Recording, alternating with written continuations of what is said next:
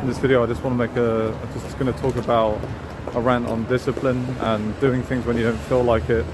In any endeavor in life, it can be in fitness, dating, when you're starting your business, even in your career, there's going to be many days when you guys don't feel like it.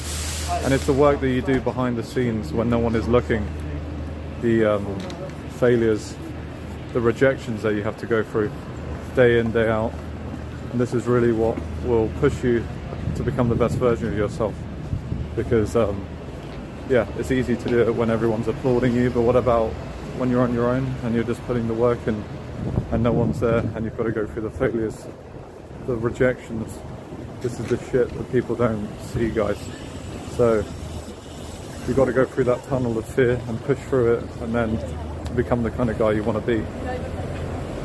So especially when you want to improve your dating life or start a business, you're going to have to go through many knockbacks, many setbacks, and it's all good doing mindset stuff. I'm a big advocate of that, but you also got to take massive fucking action, guys.